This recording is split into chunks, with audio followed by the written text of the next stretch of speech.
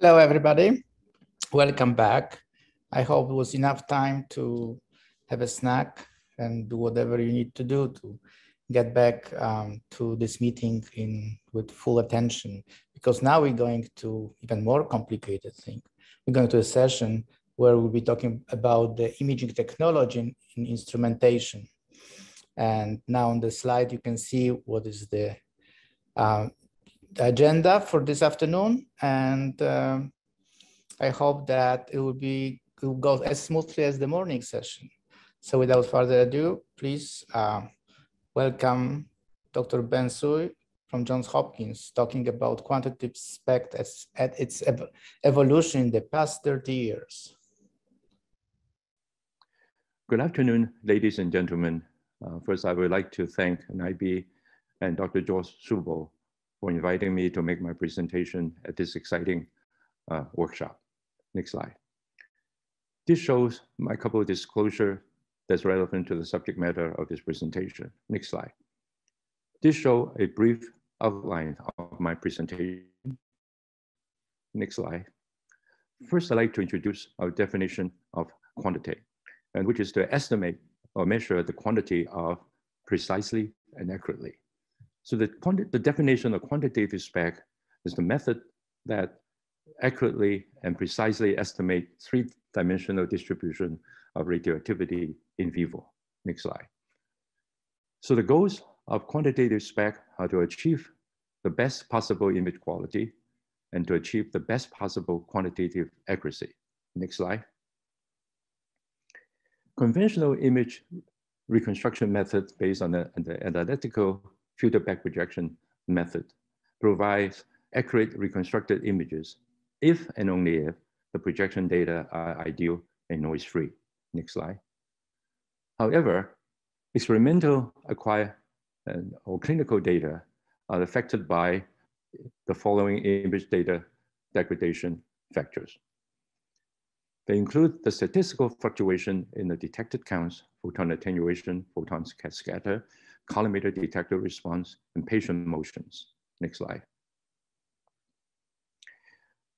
So the effect of image degradation factors severely affect the reconstructed image quality.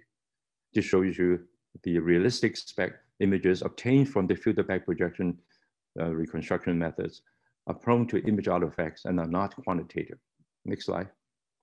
So the early attempts of quantitative SPECT has been going on in the 1970s through the 1980s and 1990s. So they include several methods, and especially for the analytical solution to the image reconstruction problem, which include the image degradation factors, remains elusive. Next slide. So there are also iterative image reconstruction methods that have been attempted in the 1970s and the 1980s. And there are two major categories. The first are iterative reconstruction method without models of the statistical noise fluctuation. They're plagued with noise amplification, convergence, and uniqueness problem. So they're not very useful. The second major category are so-called the statistical iterative image reconstruction methods that are based on the solution of image reconstruction formulation with a model of statistical noise fluctuation. And the iterative algorithm is used to seek estimate of the solution. Next slide. So the quantitative image reconstruction method basically is a statistical iterative image reconstruction method with a system response modeling. The key components are the statistical image, iterative image reconstruction algorithm that described earlier, and also the model of imaging process. Next slide. And the statistical noise assumption include the Poisson, Gaussian models, etc. And then iterative algorithm include the gradient, the CG, and the EM algorithm. And then the model of the physics of the imaging process, including attenuation, collimator detector response, and the scatter. The advantage is that you allow the modeling of noise statistic of the projection data to provide a good noise handling, and also allow modeling of the image process to give rise to accurate quantitation. And it's useful when the analytical solutions are not available. The disadvantage is required intensive computation and problem with convergence and uniqueness. Next slide. And however, there were two major breakthroughs to make the quantitative SPECT image reconstruction practical. The first is in 1982, the development of the ML and EM algorithm, which is based on the Poisson statistic, which accurately model this noise fluctuation in the acquired data. It has superb image noise handling, but has a very slow convergence and impractical for clinical use. The second breakthrough is in 1992 for the development of the OS EM algorithm developed by Hudson and Larkins. It has superb image noise handling similar to that of ML-EM, but have increased convergence rate with increased number of subsets, which allow it for clinical use. Next slide. So this slide shows the comparison between the filter back projection image and the ML-EM images. So for the filter back projection image, the variance image are approximately uniform, independent of the image count density. That means that the noise fluctuation is the same across the image. However, in the ML-EM algorithm, the variance image shows that it is approximately depending on the image count density. So it's better to visualize the structures of low count density area. So that is a very good reconstruction method with noisy images. Next slide. So this also shows the different characteristic of the statistical iterative image reconstruction methods. The most important is the ML-EM has the best image noise handling with very slow convergence. And the OSEM is the most popular due to its good noise handling and fast convergence rate. Next slide. And this should show an example of the application of quantitative SPECT to photon attenuation compensation. This should show you that in a simulation study using the 3D MCAT phantom. And the left show you the phantom with a different defect in the phantom. And then on the right, to show you the filter back projected images with attenuation compensation, which shows some image artifacts, which is very important for clinical diagnosis. Next slide. And this shows you with the ML-EM reconstructed image with attenuation compensation. The image artifact that shows in the filter back projection is much reduced. Next slide. And then based on the study in the 90s, most of the company in SPECT had developed a transmission CT subsystem based on the scanning line source and stationary line source and multiple line source instead of using the sheet source, which is difficult to implement. However, next slide, the radionuclide-based transmission CT subsystem turns out to be expensive to maintain in the long run with replacing the radionuclide source. So in 1995, Dr. Bruce Hasegawa developed the first SPECT CT system and for attenuation compensation purpose. And this turns out to be also the first multiple modality medical imaging system ever. Next slide. And so in a few years later, in 1999, and GE come out with the first generation commercial dual SPECT CT system, initially for attenuation compensation using a low-end CT. And this slide shows the SPECT image with no attenuation compensation.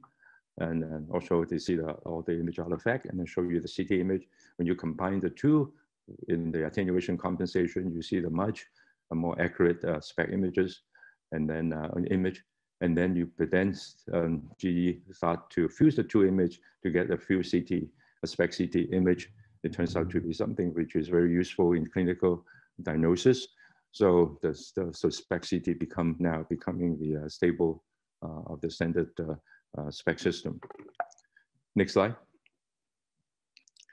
So for quantitative SPECT, application of quantitative SPECT to collimator detector response compensation, and this shows you the components of the collimator detector response, and then the implementation gone through the earlier model, which involved extensive computation, to later on a more simplified model allow much reduced computation for the clinical application. Next slide. And this shows you the effectiveness of the application of quantitative SPECT to compensate for the collimator detector response. And it shows that first, they improve the resolution and lower the image noise at the same time, which is a very unique property compared to the conventional image processing method. It reduces the image artifact, and also it shows that the 3D compensation method is more effective than the 2D method. Next slide. And then this is show you the application to for medium and high energy photons and collimator. And it shows that for the filter back projection for this type of application has severe image artifact, blurring, and noise. And then with the compensation, the accurate compensation, you can see the significant improvement in the image quality, resolution recovery, noise reduction, and also artifact reduction. And these important properties are important in the application to targeted radioimmunotherapy. Next slide. For the application of quantitative SPECT to photon scatter is more complicated because of the scatter response, complicated scatter response function. Next slide.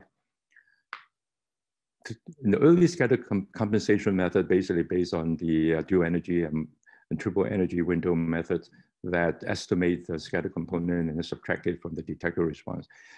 However, the subtraction enhances the noise in the image. For the quantitative scatter compensation method, you can apply to the uniform and non-uniform scatter medium, and it provides a more accurate estimate of scatter and good compensation and good noise handling. But the disadvantage is more complex modeling and non-computation time. Next slide. And there was a common misconception in the application of quantitative SPECT in the early days. This shows you a clinical study with patients with low likelihood of disease, and to show you that with a maximum likelihood EM algorithm with attenuation correction, there is a artifact in the inferior wall of the myocardium. And the question is, does quantitative attenuation compensation over correct? Next slide. And when you show the maximum likelihood EM with additional detector response correction and also the scatter correction, and it shows that the artifact goes away. And it shows that the attenuation correction fully compensate for attenuation effect. But in doing so, it brings out the effect of scatter. And additional scatter compensation will provide a quantitative information. However, this misconception have delayed the acceptance of quantitative SPECT in the clinic for a number of years. Next slide. And then the implementation of quantitative SPECT, the requirements are important. They are especially in the quality control aspect of the implementation. That include the requirement of good quality SPECT images and good quality CT images and the accurate alignment of the SPECT and CT images. Okay, the images shows you the image artifact in the myocardial SPECT images generated by the misalignment of the CT and SPECT images, and then the right set of slide images shows the reduction of the image artifact with the register CT and SPECT images. Next slide. And then the next application, important application, is the estimation of radioactivity in vivo.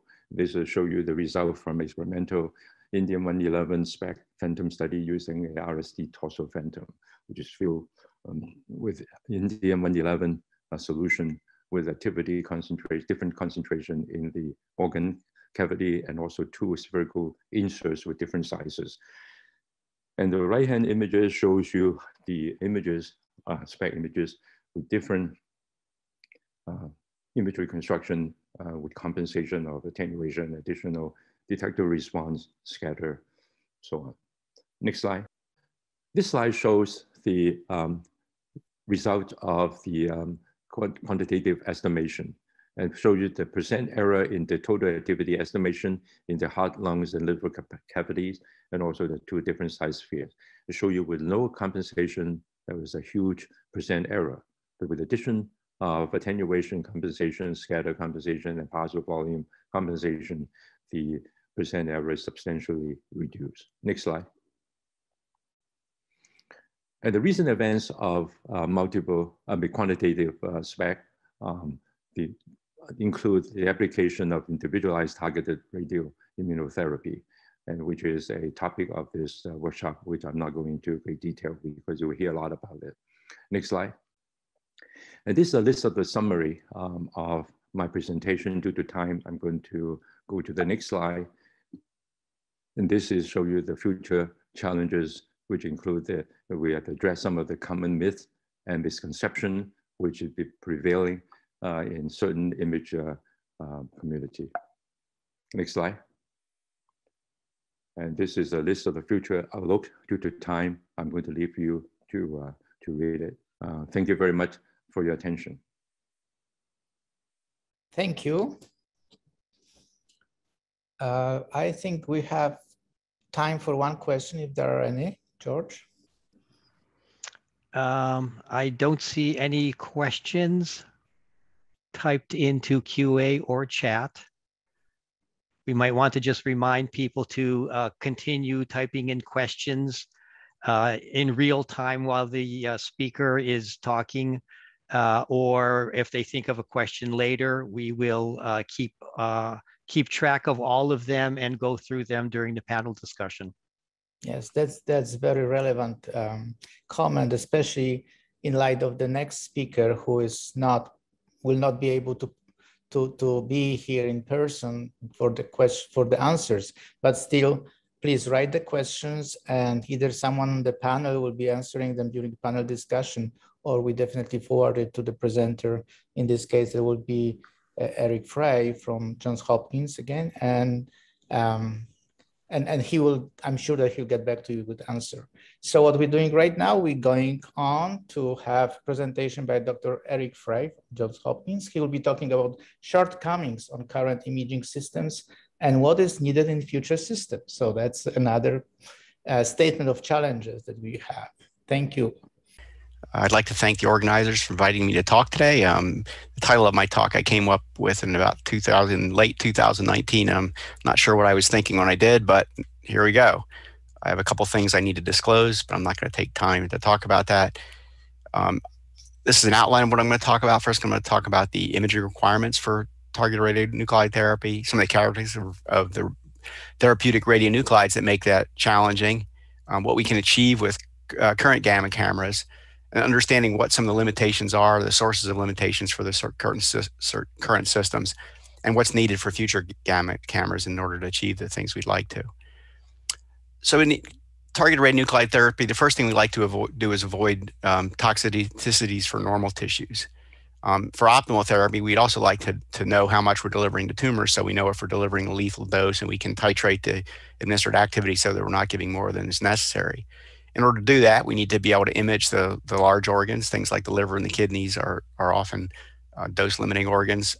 For some radionuclide therapies, some smaller organs are important, like the renal cortex or bone marrow, lacrimal glands, salivary glands, and so on. For tumor dosimetry, obviously, we need to image the tumors. And to optimally use 3D dosimetry, we really need to have accurate to voxel levels. Some of the radionuclides that are used in targeted radionuclide therapy are shown here. I'm going to talk today about two, radium-223 and thorium-227, that are alpha emitters. It should show you their decay schemes. You can see that this is radium-223. The decay scheme is quite complicated. There are a number of daughters. The lead-211 has a long half-life, so ideally we'd like to be able to image the bismuth-211. You can see from the table of the photons that are imaged, we do have some photons we can image. The abundances are relatively low, and we have some high-energy photons that make that challenging. For thorium, in addition to imaging the radium, we have the decay of the thorium to the radium that has an 18-day half-life. So we definitely would like to be able to image the thorium and the radium at the same time. You can see that there are photon peaks that are such that we can do that. Again, the abundances are relatively low and some of the energies are high, so it kind of complicates the imaging. Just in summary, the radionuclides used for targeted radionuclide therapy often have complicated decay schemes with multiple daughters. For some of them, we'd like to be able to image the position of the daughters, so do simultaneous multiple radionuclide imaging. The energy spectrum are complicated. They're multiple photon emissions. They're high energy photons, and the abundances are often low. In addition, especially for alpha emitters, the therapeutic efficacy is high, so the administered activities are low. So what's achievable with current gamma cameras? This is some old data from indium-111 SPECT. Indium-111 was used as a surrogate for yttrium-90, still often used as a surrogate. This is some simulated data, realistic simulation, where we looked at the accuracy and precision for some important large organs, plus the marrow. And you can see in this case, we can do very well, less than 5% error, and precision's even better than that. What happens for a more complicated radionuclide? This is the case of radium-223. Again, this is a simulation study. We modeled the activity distribution based on the literature and administered activity based on that for radium-223 chloride. This shows some sample reconstructed images. You can see that they're noisy. Just for to show you that this isn't a complete fabrication, this is a patient image. This is the lone patient image that we have that has similar kind of characteristics. This shows the errors. Even with those images, we're able to achieve relatively unbiased estimates of the activity in these large organs. And the precisions, even though the images are noisy, because we're summing up over a large region, the precisions are quite reasonable. Now let's move to the case of thorium-227, where we'd like to image both the thorium and the radium. To investigate that, this is a NEMA phantom, where we replaced the smallest sphere with another one of the large ones. We filled 5 of the spheres with thorium and 1 of the spheres with radium. And then by imaging at different days, we could get different mixtures just because of the decay of thorium into radium, different ratios of thorium to radium. So I'm going to show you some data from day 4. This is a sample of the projections that we got from the two energy windows that we use to do the simultaneous reconstruction. We do that reconstruction, we get an image of the radium and of the thorium, and if we quantify those, we see that we got about a 16% error for the radium and 8% for the thorium. So now moving to smaller things, if we were interested in imaging and quantifying tumors, this shows some older data from indium-111 with a medium energy collimator. You can see this is for a range of tumor sizes, and if you look, the accuracies are all quite good. However, if we go to smaller tumors, tumors that are less than the resolution for a medium energy collimator, 1.3 centimeters and smaller, we start to get much larger errors. Now, if we go down to the voxel level, one of the things we like to do in voxel dosimetry is calculate the dose volume histogram. And those are often input into radiobiological models that let you do things like predict normal tissue complication probabilities or the tumor control probabilities. And this shows that there's some errors in those. And particularly important is the errors at these low activities. These can have substantial effects on those nonlinear dose metrics. So it's just a summary of what's kind of currently achievable, even for difficult radionuclides for organ-sized objects. I think 10 to 15% accuracies are quite achievable. You can provide some information about the distribution of daughter radionuclides in some cases, although it's perhaps not as good as one might like. The tumor activity quantification is achievable for large tumors, but for small tumors, it's not really very reliable. And at the voxel level, the voxels are really not estimable parameters. And so really with current systems at the voxel level, we're just not able to get very good estimates as inputs for 3D dosimetry.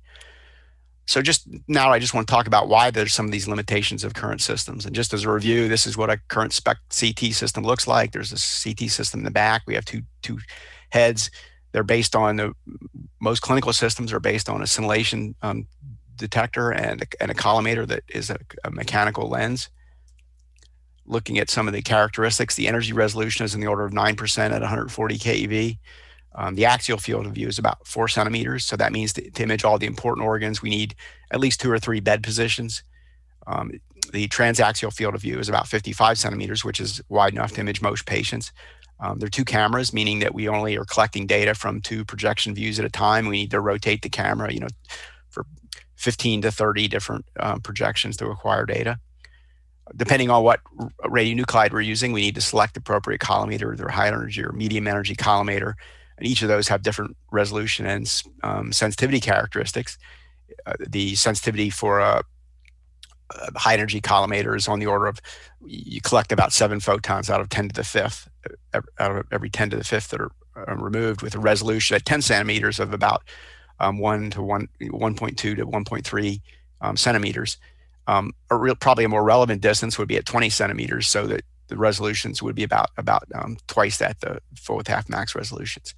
For medium energy collimator, the sensitivities are a little bit higher depending on the actual details of the design. And commercial systems, medium energy collimators have a little bit better resolution than for the high energy collimators. So what does that imply in terms of what we can get for the reconstructed SPECT images? So we can think about a SPECT imaging system as being the application of an imaging system matrix to the projection, to the activity distribution. There's noise that's added, and the noise is a function of the counts in the projection data. And that gives you the projections, which are the raw data. To get the images, we then need to reconstruct them. And the reconstruction we get from using a reconstruction operator acting on the projections. And that reconstruction operator usually involves a system model. So I use the symbol C sub R here. We think about that a little, the result of that, using the equation down here, we think about inverting that matrix. It's not strictly invertible, so we have to do some kind of pseudo inverse. And because we're using the system model, which may not be the same as the actual imaging system, there's some difference between that. So we get biases when the product of this inverse and the matrix, the system model aren't the identity matrix. And in addition, because the system matrix, it depends on the patient and is a random variable, then the combination of the noise and the random variations in the errors that we get from applying this inverted system model to the actual system model give imprecisions in the data. To illustrate that, this shows the case of attenuation compensation. If we use a system matrix that doesn't model attenuation and do the reconstruction, then we get errors in the image. We get biases that are spatially varying. However, even if we do use the appropriate system model, we may not be able to recover the activity distribution exactly. And this considers the case of detector response compensation. So the fact that the collimators have finite acceptance angle results in blurring of the images. That blurring can be described by the modulation transfer function, which looks like a Gaussian. And essentially the images are convolved with a Gaussian that depends on the distance from the face of the collimator. If we include models of that in the reconstruction, then we can recover some of the resolution, but at some point the amount of information is much less than the noise, and we won't be able to perfectly recover the information. So the reconstruction acts like a low pass filter where we lose the high frequency information in the image. And you can see that in the sample image. This shows a reconstruction with filter back projection. We then reconstruct, so it doesn't model the detector response. If we do model the detector response and use many iterations without noise in the image, we get an imperfect recovery of the original. When we don't see the small objects very well. We get these ringing artifacts. And that just shows a comparison that the reconstruction is kind of like modeling the result of a Gaussian low pass, or a Gaussian filter applied to the image. And the detector response compensation is like the application of a Butterworth low pass filter. In addition, if we have noise in the image, then the different compensations have spatially varying effect on the noise. And that has implications in terms of what we can do for 3D dosimetry. So what's needed in future systems? Future systems, we need an improved resolution. I think that probably to do reasonable tumor dosimetry, you'd like to get a resolution of at least 1 centimeter, possibly better, at a distance of 20 centimeters. And that means that's really about maybe 4 times better than what we can achieve now with a high energy collimator. The problem with that is the sensitivity, at least for parallel hole collimators, goes as 1 over the resolution squared. So if we want to get 4 times better resolution, then that means we have 1/16 as many counts. And so then we have that much more noise in the images. So in order to kind of compensate for that, we'd like to improve the sensitivity. And because of these some of these radionuclides are the administered activities are low, I think we like sensitivities are increased by at least a factor of 10. Imaging times are a problem right now. As I mentioned, we typically have to image for 2 to 3 bed positions, and the imaging times are usually about 30 minutes per bed position. So we're talking about imaging patients for an hour to hour and a half. And so getting patients into the clinic to do that is quite challenging. If we were able to reduce the imaging time to 15 minutes for the whole body image, that would, I think, make it much easier to recruit patients to do dosimetry.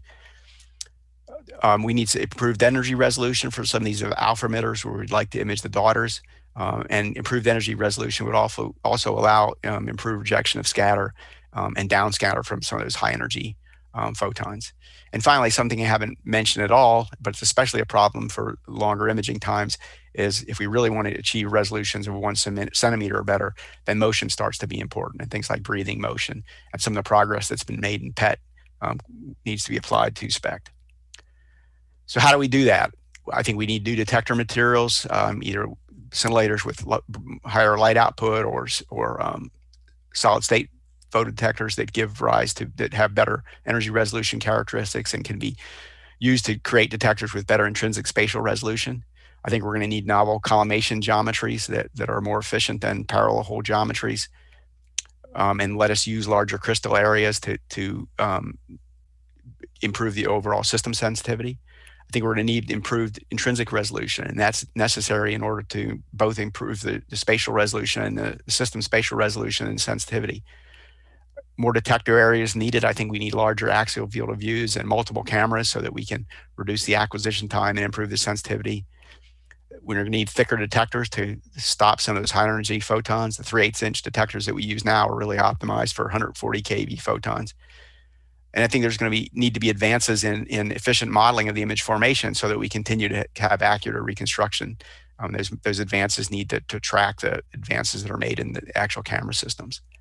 And how do we achieve that? Well, I think it's going to take money and effort. And I've just made some quick cartoons here to show that some of the things that detectors, you can't build new detectors without money to buy the material. It also takes effort, people working on it. Some things like the novel collimation and geometries take some money to build the geometry, but they primarily take work of people to come up with them and develop the reconstruction methods and so on.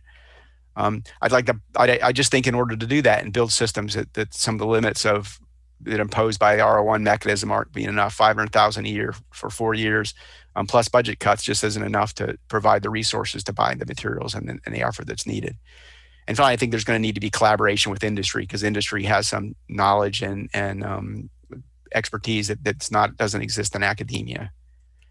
And I'd like to just close by thanking the NIH for supporting the work with various grants and some of the collaborators and people who've helped with this project. Thanks.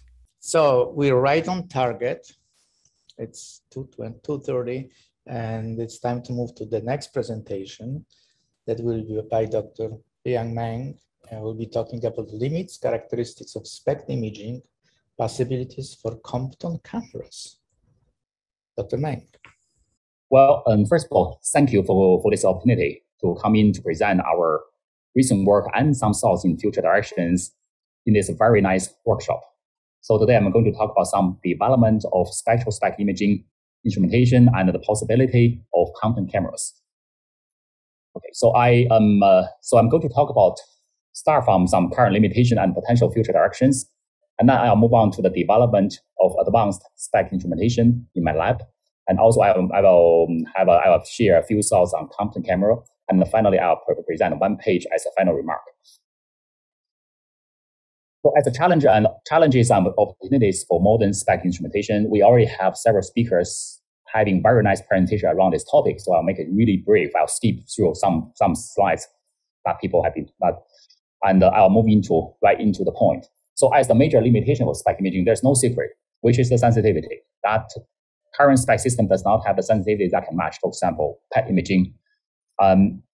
even which is actually lower by 1 or 2 order of magnitude. As we're showing here, some commercial system, those are the speech sensitivity provided by the commercial system. They're typically be by the order of hundreds per megabecquerel. So which is truly a few orders of magnitude lower than what being offered by PET instrumentation. Now, which limit the quantitative accuracy of SPECT images and also limit its ability to follow dynamic process as well. So it's a very well-known limit that people have been fighting for the past 20, 30 years. But on the other hand, I think there are some opportunities coming up for further improving SPECT imaging capability. And some of those being, one is the imaging sensor is still the key. So there's still a large room to play to have better and better imaging sensors. And the visual sensors, it is possible to have a future clinical SPECT system to have a sensitivity up to 1% or even higher over a large field view at the same time. And also the SPECT imaging can offer the ability, so-called hyperspectral SPECT imaging. Therefore, you can have a system to have an energy resolution that is so good that you can simultaneously differentiate multiple gamma lines, almost any combination of gamma lines coming from typical radio tracers using nuclear medicine, in therapeutic agents like alpha emitters, beta emitters, and so on, as long as they do have a gamma line, clear gamma line. And the other capability, the possibility is in vivo microscopy in clinical SPECT context. So in other words, it is possible to achieve sub-millimeter speech resolution in SPECT imaging in clinically relevant objects, for example, in the brain, in some other organs, and so on. So that is a territory to be claimed. And finally, because the sensor have been improving so much, and then it's possible that let's revisit Compton imaging as a capability, as a possibility to improve SPECT imaging capability, especially at higher energy gamma rays or higher energy gamma rays. So I'm going to go through some of those points in the future slides. So one of the major area in my lab is the developing advanced CGT sensors. So this is one of the current directions we're going for. So essentially combining small pixel CGT cadmium telluride sensors with readout ASICs to provide those modular sensors. So what we're shooting for is, for example, using this as an example, is to have a sensor to have a speech resolution down to 250 microns or smaller. At the same time, provide a very high energy resolution so that those will become truly high performance imaging spectrometers. And now we're considering building them into imaging system. So for the energy resolution offered by those sensors, I'm using this example, just this typical americium 241 plus cobalt 57 source.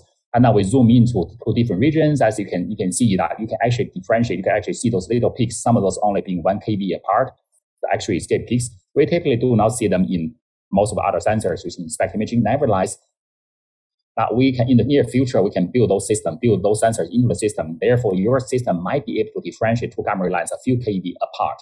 Therefore, we can truly facilitate future SPECT system to image multi-colors, multi-isotope at the same time. And on top of this, we're also working on machine learning technique that to further improve the speech resolution and the gamma and the resolution in those sensors. In this case, we're making use of so-called charge sharing effect, which happen in the small pixel CGT sensors. And then those charge sharing, the signal being shared by multiple pixels can be used to further enhance the localization of the interactions. So in here, we're showing the example of having a pencil beam striking within the boundary of one single pixel being 250 microns. So in such a case, by using the charge sharing pattern and then using machine learning to estimate the position, we will be able to relocate the gamma ray, the position of the gamma interaction with an accuracy that is well below 250 microns. In here, we're showing really is below 100 micron resolution by using a charge sharing pattern. So just the bottom line here is by combining the advanced electronics, sensor design, and also combine this technique, imaging process, signal processing technique like machine learning, it is possible that in the near future, we would have a gamma ray sensor that is very sensitive and also having very high spectral resolution, and at the same time give you a very high speech resolution below, say, approaching 100 microns. So this will be tremendously powerful sensor to be considered for future SPECT imaging system. So we're currently working on combining all those know-how into future sensors, providing a very large area, being flexible, and now we can build them into different clinical SPECT systems. Okay, so based on this sensor development, we have been developing a number of preclinical and clinical imaging system. One of those being this small animal SPECT system that can put into the put in the MR scanner for simultaneous MR SPECT imaging study. So we have been publishing this capability prospect. But on top of this system would have a very high speed, very high energy resolution as we're showing here. So we can separate the gamma ray lines from almost any combination, once again, of gamma ray, of video tracers that typically used in nuclear medicine. Therefore, we can use this system to build up a multicolor image, multi-isotope image very easily. And the second development I'm going to mention is this. This is ongoing development based on collaboration with Dr. Sinusas, Chi Lu at Yale and Scott Metzler at UPenn. We're developing a clinical SPECT system, and this system is optimized for imaging the leg and the foot using the blood perfusion in extremities. So in this system, to stretch the system to cover a larger field of view, and now we're using this checkerboard pattern. So this is the area filled by CGT. This is the area not filled by CGT. So we actually make use of the checkerboard pattern to design so-called adaptive or dynamic collimator. So we have two sets of collimators installed on this aperture plate, and then this plate can be shaped in front of the camera by one pitch to facilitate those two different imaging configuration in real time. So we can push a button to switch between those two different imaging characteristics, and therefore offer sometimes ultra high sensitivity, sometimes ultra high spatial resolution, all very wide field of view. And also we recently proposed to build a so-called Alpha SPECT system, which is a full-size clinical system that really put a lot of the things we know of using something we call a synthetic compound like gamma camera. So in this case, the entire system is a combination of 500, 600 little gamma camera elements. So each is, say, a few centimeters in size, and they have its own aperture. So this 500 multi-hundreds of sensors or cameras will be looking at the object at the same time to provide an excellent imaging capability for clinical studies, general purpose clinical studies. So in this case, we have been particularly emphasized the capability of doing not only giving imaging, but also being able to separate gamma emissions from different isotopes. For example, actinium-225, which is a popular alpha emitter for therapeutic purposes. And then in this case, there are clear need in terms of understanding the migration of not only actinium, but all its daughters within human body, within small animal. From there, we can extract so-called local toxicity, looking at the biocompatibility of this agent for future therapeutic approach. So currently, there is no such system can separate those lines easily and then build up independent image for those isotopes. So that's one of the purpose of this development. To develop such a system to give you this type of energy resolution, you can kind of separate almost all the gamma ray emitters along this chain. As long as they're emitting gamma rays, we can separate those gamma rays with the system and build up multicolor one image for each individual isotope. So this is the similar example, the similar sensor that we're going to use in this system for radium-223. And this is another alpha emitter tip. So in this case, we can once again seeing the emission. Those peaks are color coded, so you can see the peaks not only from radium-223, but these daughters, a number of these daughters at the same time. So therefore, we can build up their own distribution of those even individual parents and daughters at the same time within human body. So that would be offering a unique imaging capability of better understanding targeted alpha therapy in the future. Okay, so with all those capability, all those development in hand, we were started thinking about if the sensors are improving so much and not only give you the excellent speech resolution, but also the energy resolution and the sensitivity, we can potentially try to come back to revisit the Compton camera. And we all know Compton camera might have the ability to give you a higher sensitivity, although which is questionable, which is we need to be cautious on that aspect. So a number of previous development on Compton camera, one of the most noticeable is the C-Spring, developed by people at University of Michigan.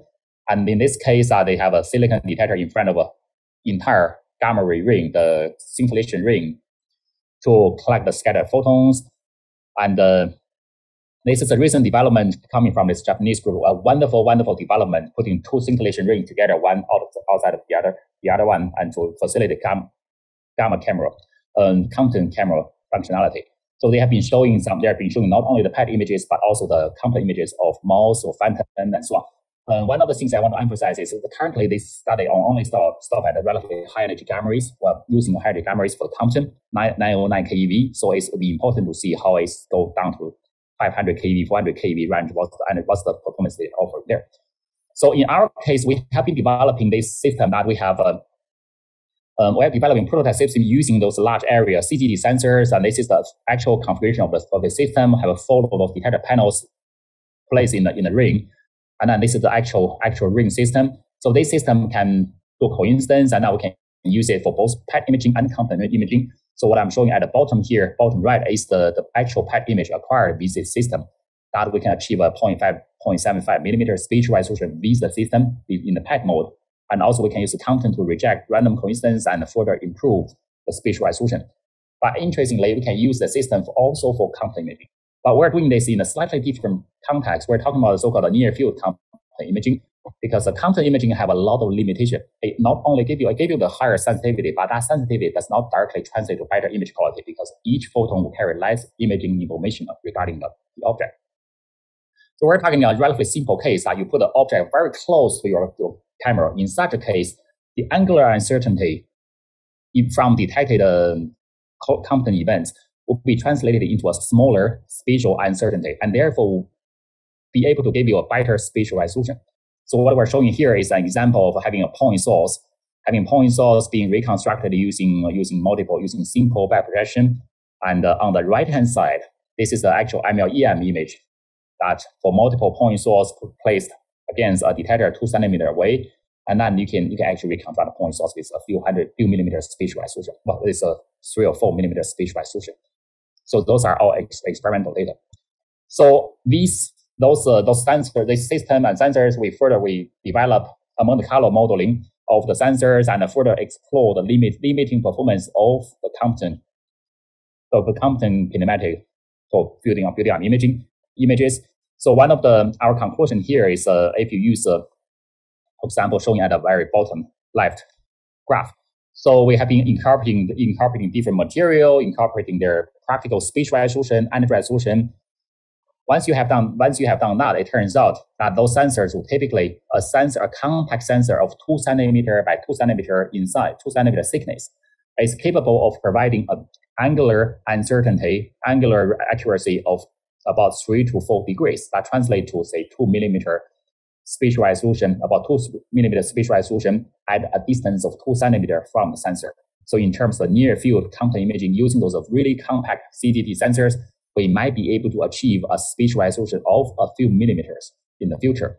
And then a few other things is for this near field Compton imaging, the spatial resolution and energy resolution of the sensor becoming predominant. So the choice of material like CGT against silane bromide, some other material becoming less important. And therefore, which makes CGT an interesting material for imaging gamma rays at say 400, 800 keV, which is of interest for imaging alpha emitters and so on. So this is some exploration that we have in the lab in terms of exploring high resolution CGD sensors for Compton imaging as well. We have a lot of work to follow up to be presented in future meetings as well. Okay, so with all those, I've used this one page as a final remark. So over the past 10 years, 20 years, people have been working extensively improving the sensor, improving the system design as well. I think we are very close to a stage that we will have in the very near future have a clinical imaging system, not only give you much improved spatial resolution and sensitivity, but at the same time give you the energy resolution to approach a few keV across a very wide energy range. For example, up to 600 keV, 700 keV, from 30 keV to 600 keV. Therefore, we will be able to have this imaging system can separate all those gamma ray lines along this wide energy spectrum, and then allow us to build up multicolor, multifunctional imaging with SPECT imaging, with a future SPECT imaging system at the same time. So it might be time to rethinking about our tracer strategy. How do we make use of this new this capability of being able to image multiple tracers, therapeutic agents, diagnosis agents at the same time to further enhance SPECT imaging in the future. Okay, so with this slide, I will stop here. I will very much thanks for the support from NIBIB, NCI, and other NHLBI and other funding agencies for supporting our work. And thank you. And any questions? Thank you, Tamang. Any questions? George, what is your following of the? I don't have any questions for Dr. Meng, but there are some questions that are still coming in for the previous speakers. So it looks like it takes time for people to conjure up a question that they'd like to pose. So hopefully Dr. Meng will get a question or two in the next few minutes, but bar none, I think we can go to the next speaker. Okay, that sounds great. So in this case, we're moving on to the presentation by Dr. Todd Peterson of Vanderbilt University. He will be talking about new camera design, imaging simulations, simultaneous isotopes. That's very attractive, very interesting. Okay, let's hear Dr. Todd Peterson. I'm happy to be talking with you today about new camera designs for multi-isotope imaging. Standard disclaimer, and I have nothing to disclose. So the technology I'm going to be talking about today is high purity germanium detectors. Germanium detectors have been known for a long time to be sort of the gold standard for gamma ray spectroscopy. There were first early attempts at using them for medical imaging back in the late 60s and early 1970s, but the technology was really sort of not up to snuff at that point in time and sort of left off. And in particular, the drawback has always been that the need for cryogenic temperatures, which until recently required the use of liquid nitrogen. But over the last 15 or so years, there have been a lot of advances in contacts and cryogenics and electronics, very much led by a company, Ph.D.s, or I'll just generally refer to them as Ph.D.s in Knoxville, Tennessee, that have led to a new generation of high purity germanium mechanically cooled double-sided strip detectors. So just to give you a really quick kind of survey through the history of these position-sensitive germanium detectors, starting on the left, sort of both under the hood and what the entire setup looked like. Starting on the left is sort of about the early 2000s. The middle pictures depict sort of when we started first trying to do some medical imaging with these back around 2009 or so, with the first generation of mechanically cooled detectors. And soon after working with PhDs, we were able to sort of redesign the packaging that you see over about 2010, 2011, to come up with a design that made it a little bit easier to put a collimator on to use them for imaging. Shortly after that, under NIH SBIR funding that we had together, we sort of evolved a new generation of something that really starts to look like a gamma camera, where we were able to outfit it with both parallel hole and pinhole collimators. And that's around 2013 or so. And then the most recent generation that sort of goes back to around 2017, 2018 is shown on the bottom right here, where importantly, that's all of the packaging. It's not only the germanium detector, but all of the electronics and the mechanical cooling as well. So just to give you a really quick sort of look at the basic sort of format of what we've been using, the detectors, a standard that we've been using are 16 by 16 orthogonal strips with 5mm strip pitch and a 1/4 millimeter gap between the strips. And these are mechanically cooled, as I've mentioned. And so the great thing about germanium detectors, say in particular in comparison to cadmium zinc telluride detectors, is they have very good charge collection.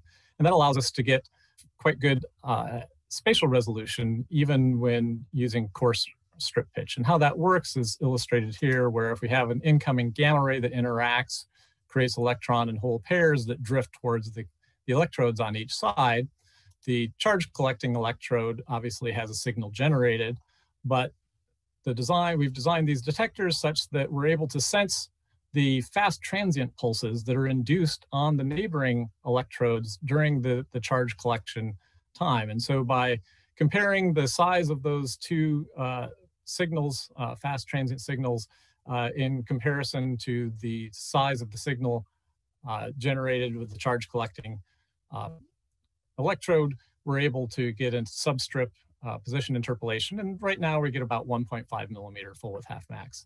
Depth of interaction, we're able to estimate quite straightforwardly just based on the difference in charge collection times between the two sides. Of course, as I started by saying, energy resolution is the key sort of benefit of germanium detectors. And how does that benefit us in imaging? Well, obviously, with better energy resolution, we can have better scatter rejection and also reduced crosstalk if we have photo peaks that are near one another. So the illustration shown here is really just trying to show the two most commonly used radionuclides in conventional clinical SPECT imaging and research SPECT, technetium-99 and I-123, where you worry not only about downscatter from the I-123 into the technetium window, but in fact, in conventional sodium iodide cameras, the photo peaks often overlap.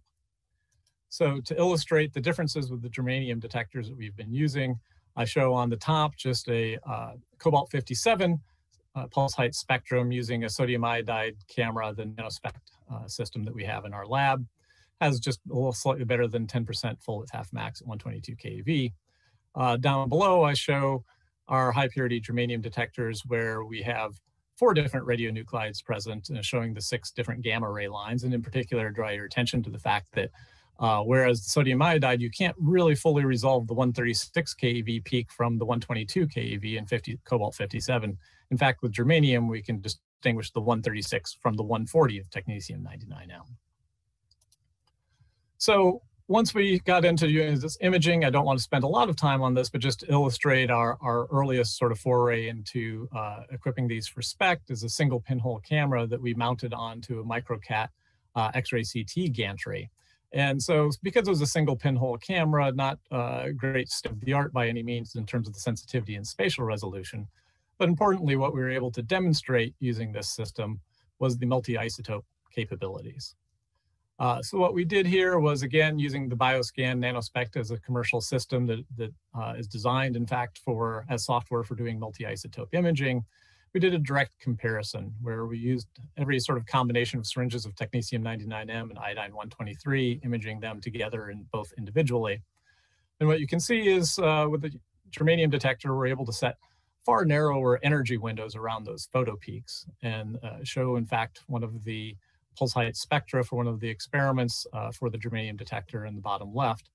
And so if we look at the crosstalk ratios that we see in the respective energy windows, you can see whereas the I-123 spills appreciably into the photo peak window for technetium-99M with a sodium iodide camera, we have much less cross-contamination in the germanium SPECT. And I should point out, then we went on to do SPECT imaging with these using, in fact, the crosstalk correction algorithm that the NanoSPECT system has. And when you image the 2 radionuclides together and reconstruct the separate images, what you can actually see in the NanoSPECT case, even after crosstalk correction, is you still have a faint hint of the iodine-123 syringe showing up in the technetium image. This is better illustrated when we do just imaging iodine-123 alone, and when we reconstruct what is present in the technetium-99M window, you can see it present in the NanoSPECT, whereas it's easy to eliminate that in the germanium detector. Well, so turning to the main sort of topic of this workshop, which is imaging of therapeutic radionuclides. Obviously in targeted alpha therapy, we'd like to do imaging, particularly with some of these radionuclides that have complicated decay schemes, where there might be the case that after the decay of the initial radionuclide that was used to label the agent, that the progeny, it sort of comes unhinged from the targeting moiety and then may redistribute in the body. So they say there are actinium-225 is one of the radionuclides that's generated a lot of interest in alpha imaging, and it has a complicated decay scheme where there are a few gamma rays along the way that we are capable of imaging. So I haven't had access to any of these therapeutic radionuclides in my laboratory yet, but I'd like to share some data that was collected by PhDs over at Oak Ridge National Lab, where this is doing planar pinhole imaging of some radionuclide sample inside of a chemistry hood. So that's what you see with the image. The detectors I'll show are equipped with a camera for this particular type of detector. And what you see on the left is pulse height spectrum shown in log scale, importantly, where you can see a number of peaks from the different members of the decay scheme are highlighted there. So what this looks like is fairly similar to that latest generation camera that I'd shown you before. It's equipped on a mechanism where you can both have a pinhole collimator on it and have an arm that you can move to position to do the imaging, actually set it up to, in fact, even look over someone's shoulder.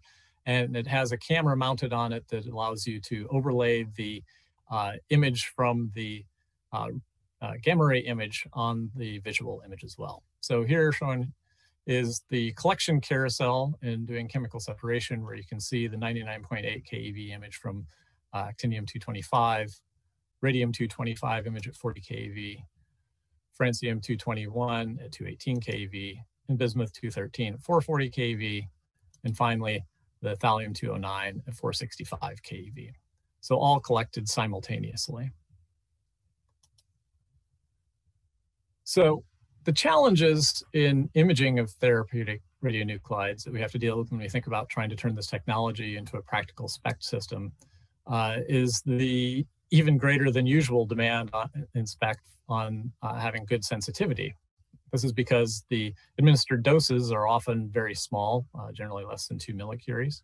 And in many of these radionuclides, the gamma rays that do exist have fairly small branching ratios. Also, many of the emissions in radionuclides of interest are actually quite high energy, which makes collimation a challenge. Of course, the detection efficiency also decreases as you go up in energy. And as you go up in energy as well, particularly in germanium, Compton scattering dominates in the interactions that you do have in your detector. So this may lead us to want to consider a Compton camera or some sort of Compton enhanced imaging. And interestingly, these detectors, the germanium detectors and the pulse processing electronics that they have developed are actually capable of acting in a Compton camera mode. So again, Compton cameras, as I believe was discussed previously by Ling-Jian Meng, what you're doing is you're doing a two interaction sort of experiment where you have an initial scattering in the first sort of place in the detector, and then the Compton scattered photon is subsequently absorbed. And if you make energy and position measurements on both of those interactions, you can reconstruct to within a kinematic cone where the line that the gamma ray entered your detector along. So what you're able to do in these germanium detectors is actually process the two interactions occurring within the single crystal. And so what I've shown at the bottom is an experiment that was conducted using 3 different point sources, barium-133, cesium-137, and looking at the 511 keV emission from sodium-22. And you can see the pulse height spectrum, so see those gamma ray lines on the bottom left. And just doing Compton camera imaging in each of the energy channels, you're able to locate in space where those point sources were. Now, of course, these still suffer from the general challenges of any Compton camera in terms of dealing with imaging of near field distributed sources that are much harder harder task than imaging distant point sources. So where are we at? We're still undergoing a number of developments, including working on a dual head SPECT prototype where we have 2 single pinhole cameras. The focus right now on that system is doing dual tracer brain SPECT in non-human primates. We are also working on increasing the operating temperature. So if we increase the operating temperature of the mechanical cooling, that will reduce our power consumption. It also slows the charge collection, which we hope may improve spatial resolution. Showing briefly some data comparing operation of a test detector at both 85 Kelvin and 105 Kelvin, where the charge collection is slowed down by 20% at the higher temperature. And so the idea is by being able to get more samples of these transient waveforms, we may be able to improve the substrip interpolation. We're also working on continuing to improve the fabrication methods. Recently, Ph.D.s has gone towards doing flat cuts instead of circular detectors, where it's sort of less handling and simpler sort of, or more gentle sort of processing of the detectors, increase the fabrication yield and given better temperature tolerance. And this gives us good hope that we might be able to move towards larger diameter detectors as well. We've made some, under that SBIR funding I mentioned previously, we did make some larger detectors, but there are some differences that were difficult to deal with at the time. And so we're hopeful that with this new approach that we may be able to fabricate detectors that are of high quality. So in my last few seconds here, I'd like to acknowledge this has been, we've been working with these germanium detectors in a collaboration with PhDs for about 12 years now, using a variety of funding sources. and a variety of scientists have worked with me in my lab. Their pictures are shown there: Lindsay Oleg, Desmond Rose, Andrew, and Seppi. And also like to give a big shout out to Ethan Hull, and of course, who leads PhDs, as well as Matthew Kaiser and all of the other folks who we've worked with at PhDs. And I think this technology has a lot of potential, and I look forward to having opportunity to try to work more in a more focused way in imaging, using the technology to image therapeutic radionuclides. Thank you. Thank you. Oh, Todd, he's right there. Okay. Okay, we do actually have some quick questions for Dr. Peterson. And we have time for questions too. So yeah, so we're a little ahead. So, so Todd, please describe dead time from your detectors and electronics and how far you can push it. How far can we push it? Well, so one of the things is we're using flash ADCs and reading out all of these strips on these detectors simultaneously, and then doing really the pulse processing in sort of FPGAs, and that gives us pretty good throughput and lowers the dead time. It depends a little bit on sort of what mode you're operating in, but certainly easily tens of kilohertz sort of rate capability with minimal dead time is possible. I believe there's one configuration that PhD has operated in where they went all the way up to about 100 kilohertz capability with sort of minimal degradation of performance. There's another quick question here that we could probably take care of now, and that is William Hunter is thanking you for an excellent talk and wondering if the temporal resolution is enough to distinguish both photons of a Compton event in the same crystal. Yes, so in fact, I probably started typing that question before I got to the end of the talk there, because in fact, that was what was demonstrated near the end. So in fact, you can distinguish multiple hits inside of the detector.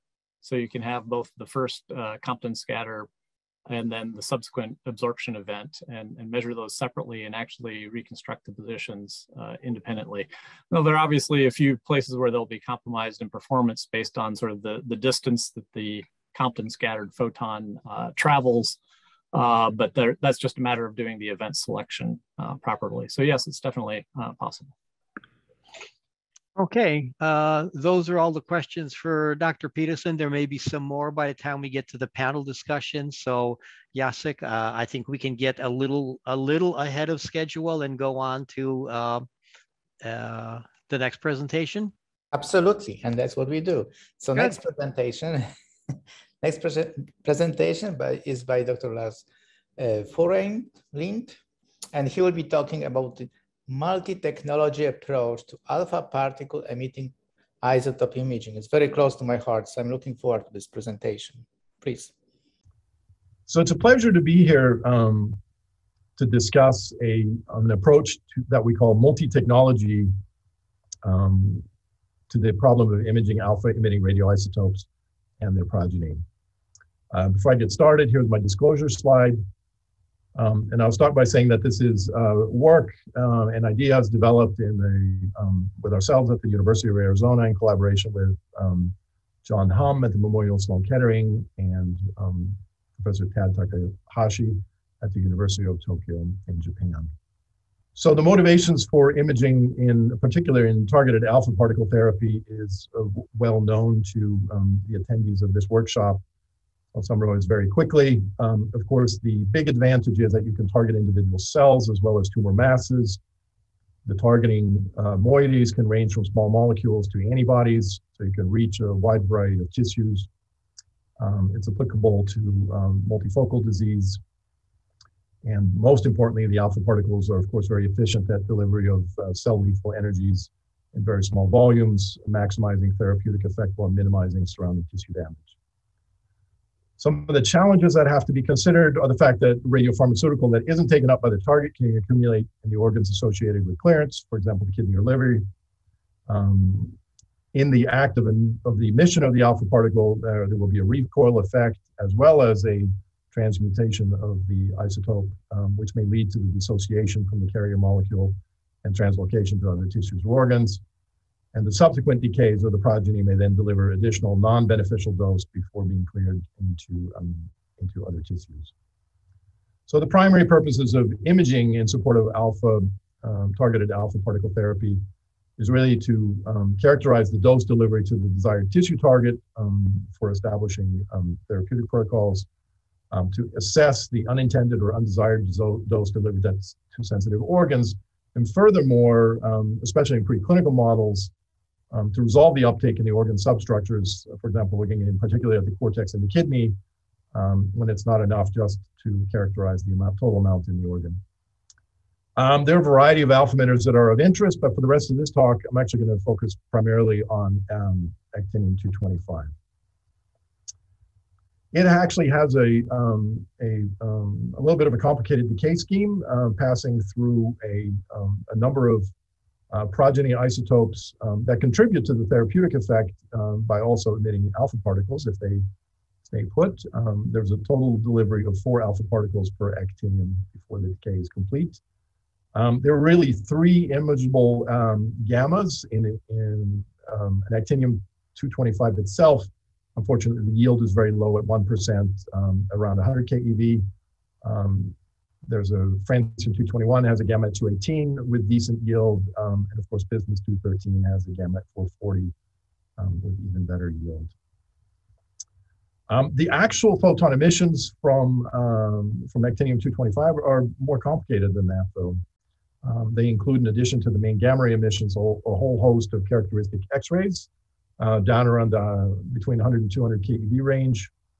There's also bremsstrahl and background present from additional beta emissions occurring in some of the progeny isotopes. So the complete spectrum is actually quite a bit more complicated. There is even some Cherenkov, although that's down, of course, far off the X-ray and gamma ray energy scales.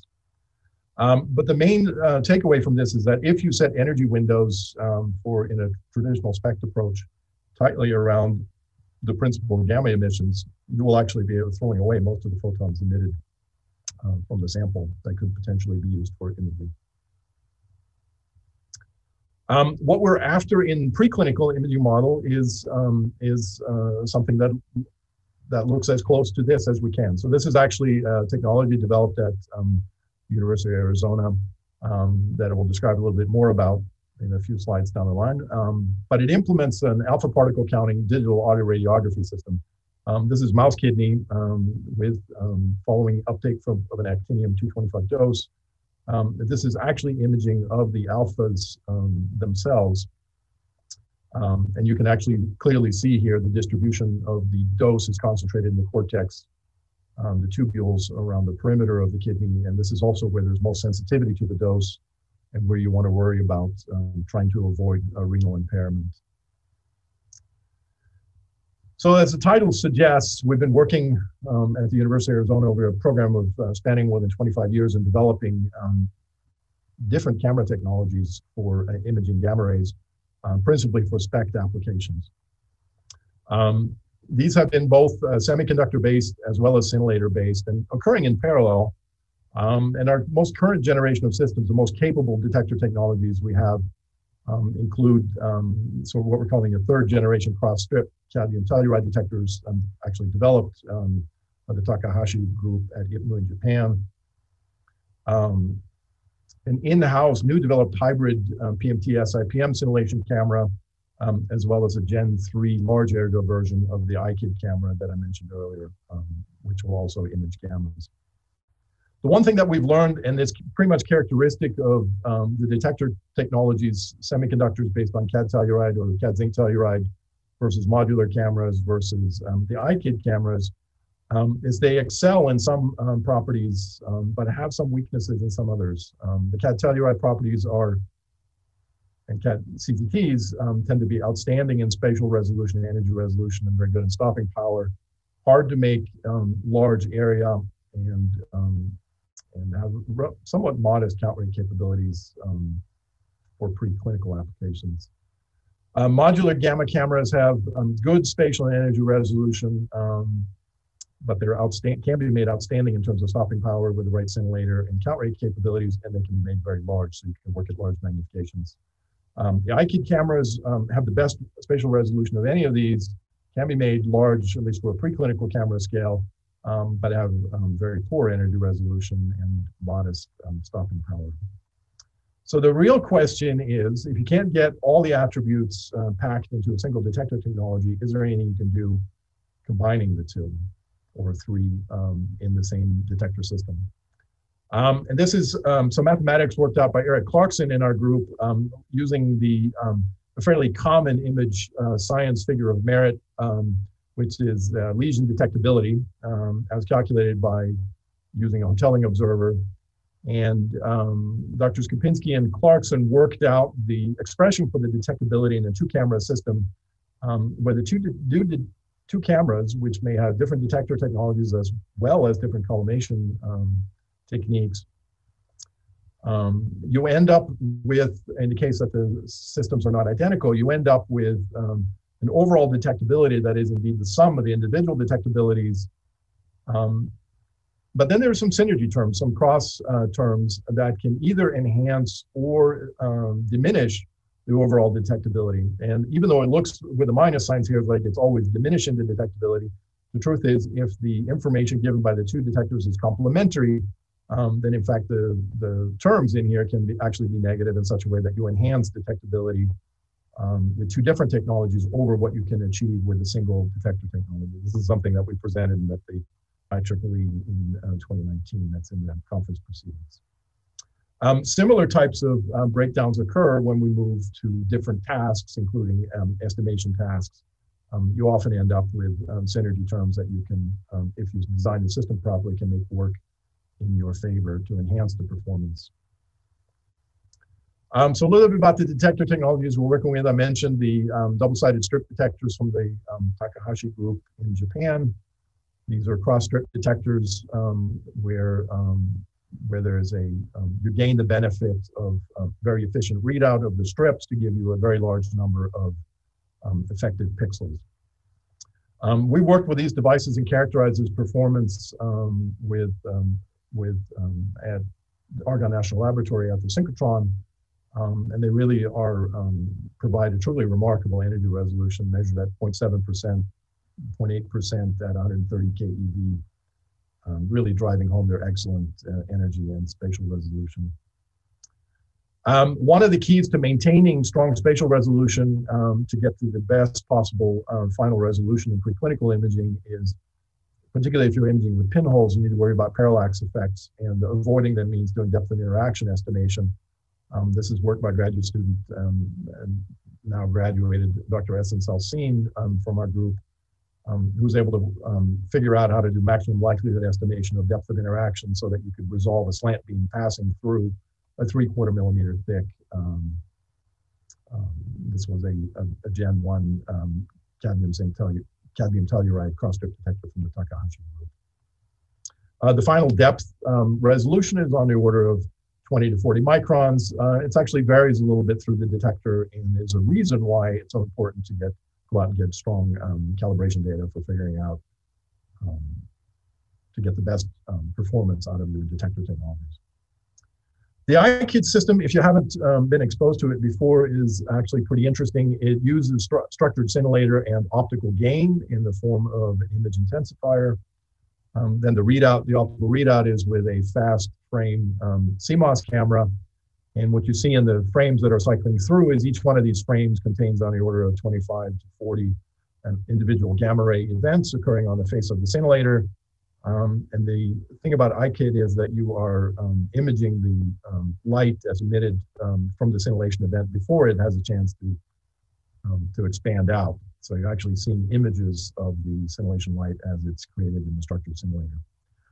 You then do some processing on that to extract from these individual images of scintillation event, you process to estimate the centroid position.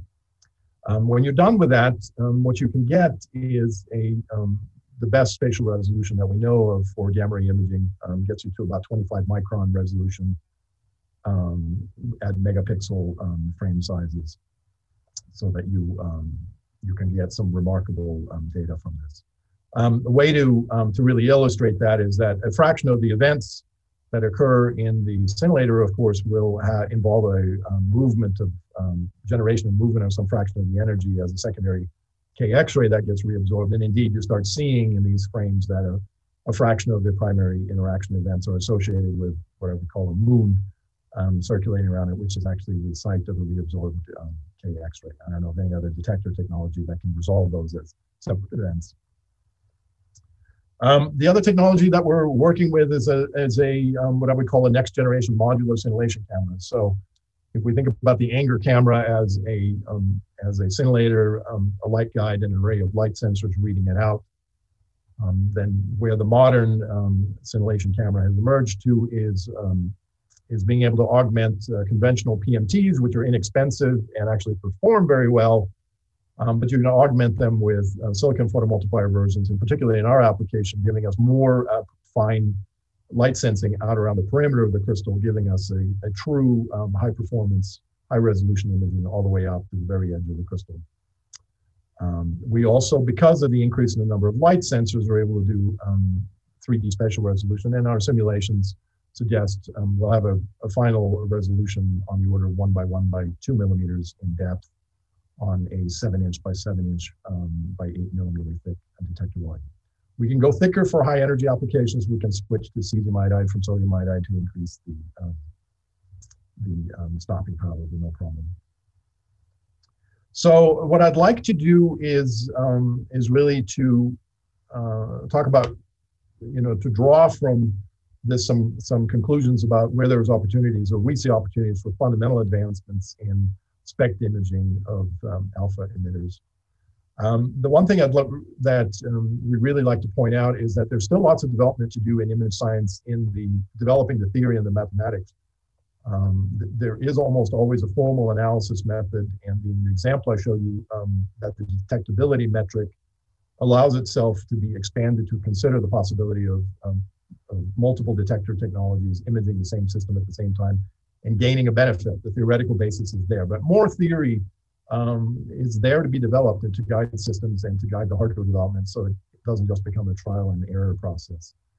Obviously, the observers and estimators needed to handle the data that comes from SPECT systems at these from the alpha emitters. Need to consider the complicated spectrum that's being emitted, and indeed there's a need for spectrum-aware reconstruction methods that go beyond simple windowed acquisitions. In the detectors, where there's always a need for large area, high Z semiconductor detectors, as well as in scintillators, moving towards higher Z, better stopping power for the high energy photons.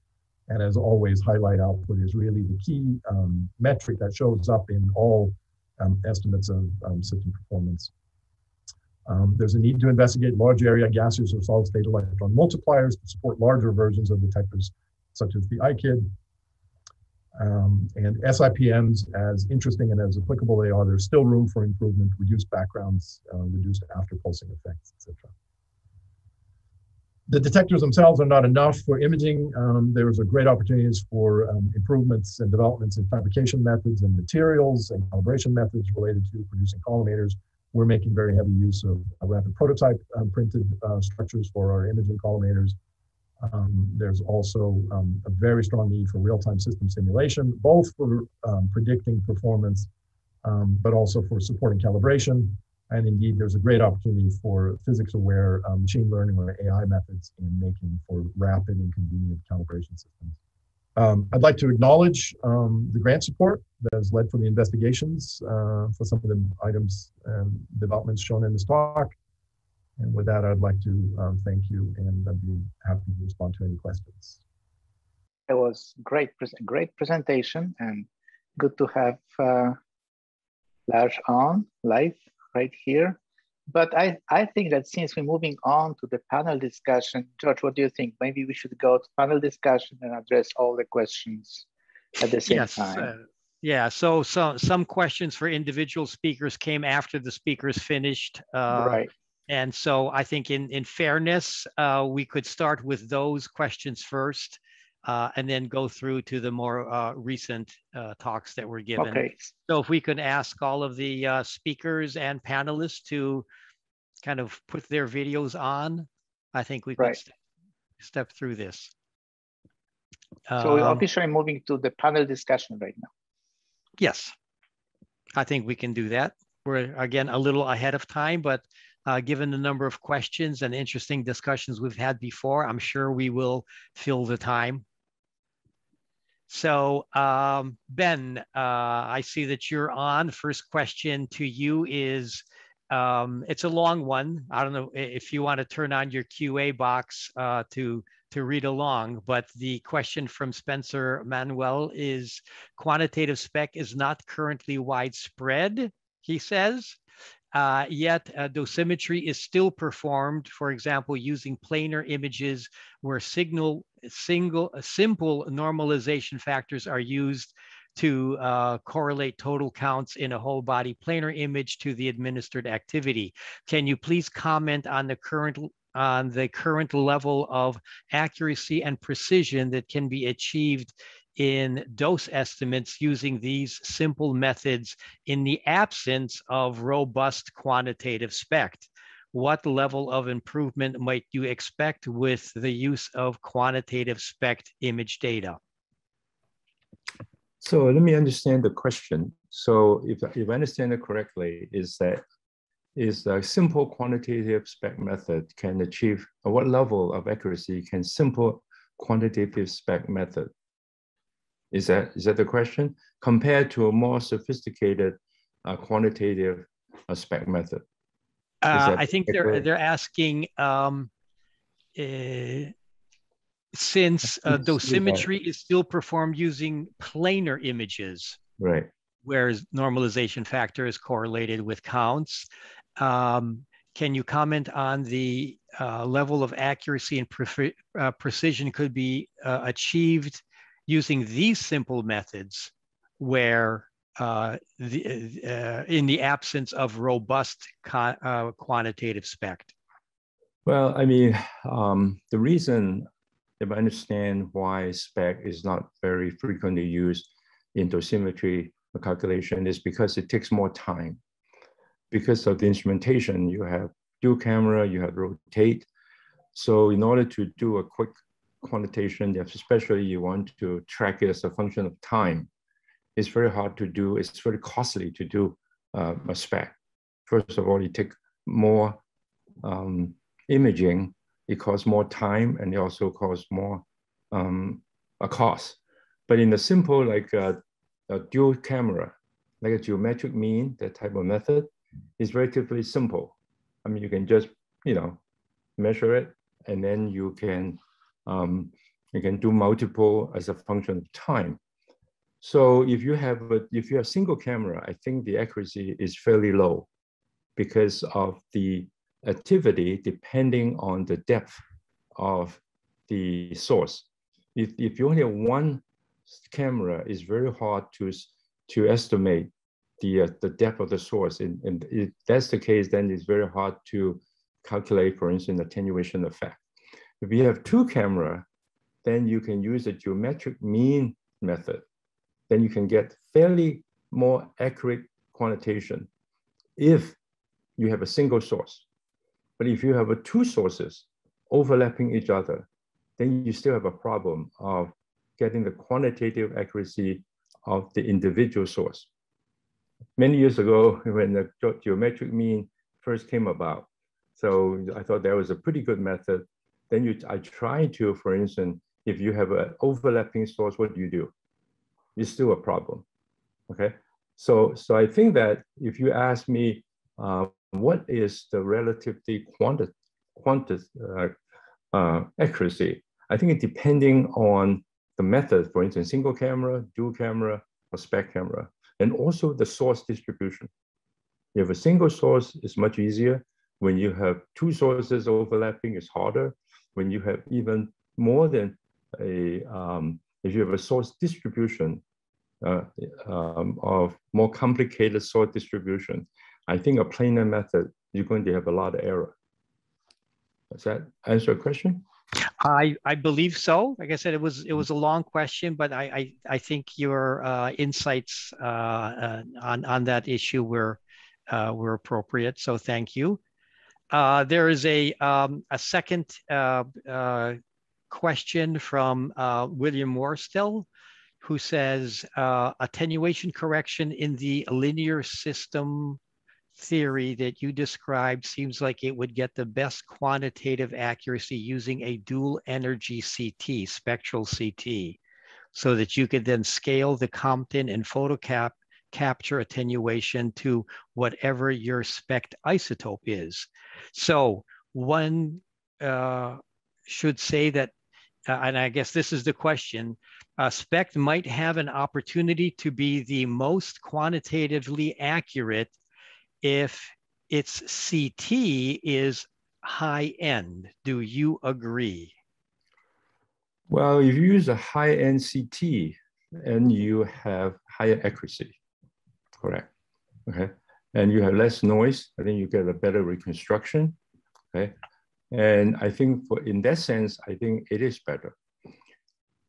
But don't forget, when you do a SPECT CT, when you want to use a CT for attenuation correction, you have to convert the CT number to attenuation coefficient, okay, for that particular energy you use in mission scan, okay?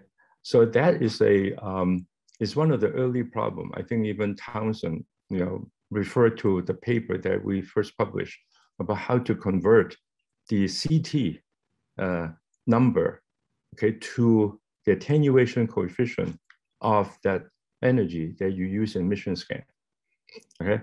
So even for the high-end CT, you still have to make that conversion. I think earlier there's a question about dual energy CT, correct? Spectral CT, dual energy, Spectral yes. CT. Now that's a little bit more complicated now. So now you have to be very careful in your conversion, okay?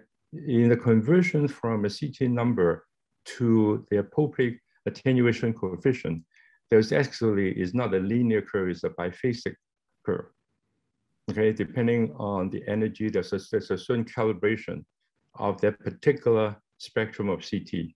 If you're multi-spectrum CT, then you have to talk about the CT image you got is which part of the spectral CT. Then you have to do the appropriate correction. Okay, I think that is something that you can refer to the paper if you're interested. Yep. Okay, there are actually a few questions for Eric, who is not attending. Ben, maybe you could chime in on these. Sure, guys. You work closely together. So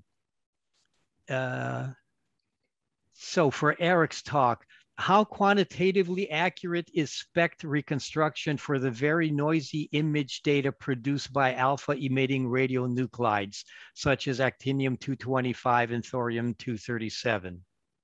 This was asked by John Hum. Well, once you get into that very high energy photon, I think it's getting very difficult. I kind of described a little bit about using medium and high energy collimator and medium high energy photons to do quantitation. One of the problems with those high energy photon and high energy collimator is that the point response function of the collimator is very messy. Okay, some of them you see the whole pattern, some of them you see a star pattern that reflect the hexagonal whole configuration of a collimator. If you do the reconstruction without taking care of that, what you see is a lot of artifacts. I think I showed that slide very quickly, and I guess because of put a lot of material in, you don't see the artifact as much. So also you get a lot of noise, okay, in those images because of the count is relatively low because of the source and also because of the medium and high energy collimator are fairly inefficient. So the example I use, which is published book chapters and publication, is that when you model the response function, including like the whole pattern, like the whole pattern and the star pattern into the iterative statistical iterative reconstruction. And the amazing thing you found in the example that we use at least up to 300, up to the iodine 131 example we use. Amazingly, the whole pattern artifact go away. Okay. At the same time, because of the special detector response correction, as I mentioned in my talk, when we start to do, the collimator detector response, we thought that we were only going to sharpen the image, means to recover the resolution. What astonished to us, which surprised to us, is also substantially reduced the noise. I think this is very, very interesting because as you know, we all study linear system. Okay, when the teacher show you image processing, when you want to reduce noise, usually, or most of the case, okay, almost exclusively, okay, you will smooth the image. There's something called no free lunch, okay? But in our case, we actually very surprised to find that when we sharpen the noise with the detector response, we also substantially reduce the noise. Okay, a lot of people think iterative reconstruction, you can reduce the noise, which is not true. The really effect of reducing the noise is the modeling of the detector response. Now that's a very interesting, I think after we talk about it, nobody believed that, but I think there are a lot of publications afterward showing the same phenomena. So I think that what I'm saying is that when you go to high energy, first of all, as some speaker mentioned before, we need to have a good high energy collimator. Okay, I think that is something that we don't have yet. I think we need to design collimator with for that kind of energy. For instance, denser material, tungsten, even radium. Okay, and so you need to have very dense material to have allow you to have thinner scepter, still thick, but thinner, to allow you to have high resolution and also with low scepter. You too will have some, and you combine with the iterative reconstruction with statistic modeling that I was talking about, then I think you have some possibility of getting better quantitation. Does that make sense? Yeah, yeah. Thank you. Thank you. There are actually, if I can just add to that, I have the benefit of having Eric's slides, so I can give some numbers on that. So for radium-223 in realistic geometries, for example, small intestine, at about 4 hours, it's uncertainty of around 3.8 plus or minus 0.6%. So good accuracy and really good precision at about 144 hours. For radium-223, if you look at bone, it's about 13% plus or minus 1%. Again, really good accuracy and good precision. For the thorium-radium dual imaging, I think bottom line is that it's feasible within 10 to 15% for organ-sized objects. When you get to small tumors, the accuracy goes down and precision becomes more susceptible to noise. So that's kind of the ballpark with these high-tech reconstruction techniques. Okay, thank you. Thanks, George. Yep. Were you raising your hand, John?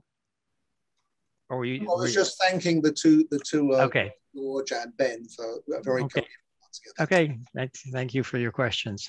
I have two questions here for Todd and Lars. So let's go to those next. And then we have a general question, which I think could open things up for interesting discussions. I assume that this is for Todd. Great system, great technology. Does the fantastic energy resolution help? It must for quantitation of the scatter accuracy, as well as giving you great multi-isotope capability. So can you quantitate scatter much better with the resolution of germanium cameras? Yeah, it's an interesting point. I mean, I think the obvious piece is the narrow energy window that you can set allows you to sort of exclude scatter from your photo peak that you're going to reconstruct. But I think an interesting aspect is that with the outstanding energy resolution, the scattered photons actually contain information themselves, in a sense. There have been several people, most recently, I know Abhinav Jha's group at WashU have been looking at trying to, look at the scatter information that's contained in the scatter and possibly do not only scatter correction, but attenuation correction based on that sort of content out in the scatter tail. And so with sort of outstanding energy resolution, that insofar as those sort of schemes have some merit to them, I think that the energy resolution definitely is a benefit in that scenario. Great. Okay, and for Lars, I believe there are two questions here. The first one, for your synergy term, does it take spatial frequency, the Wiener spectrum, et cetera, into account when combining your technologies? For example, is that a particular advantage when combining technologies with different characteristics for SPECT?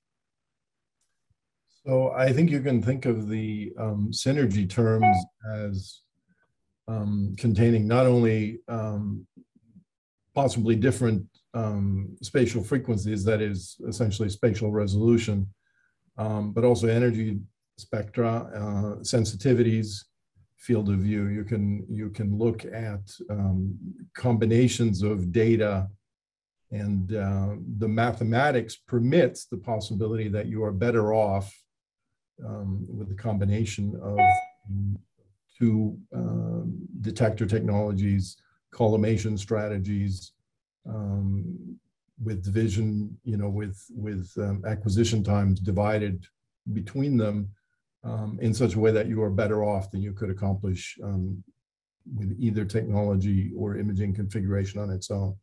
It is something that was explored by a former graduate student in his dissertation who worked with Matt Kopinski, who indeed found that you found improved task performance with combinations of imaging approaches as opposed to hitting it with just a single approach and trying to collect longer, for example. So the appearance of the synergy terms, we consider opens up the theoretical possibility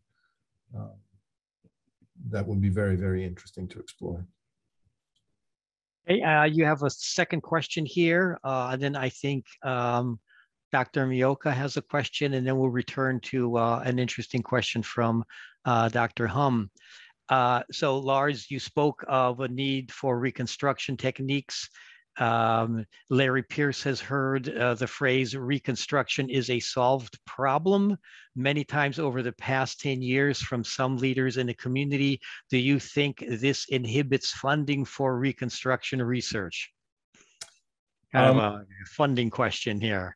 Yes, but interesting. Well, I guess I'll make a kind of a comment that represents my own opinion, and but it's just that. I don't have data to back it up, but it's a little bit tricky right now to get funding related to purely theoretical developments. Everything at this point, it's easier if you want to do a development in a reconstruction, you almost have to hang it on to the development of a new system and be able to show, that it's necessary for that system. So there is challenges right now in